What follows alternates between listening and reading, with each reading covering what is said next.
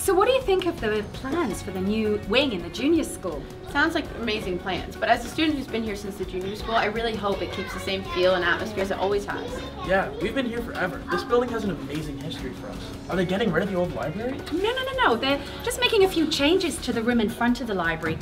Actually, that way we can showcase the one-room schoolhouse. They're only getting rid of the one room? Yeah, and a couple of the portables out the back there that, have been temporary solutions for about the last 20 years. Sounds long overdue then. Exactly. But, we're not changing the junior school, we're just improving it.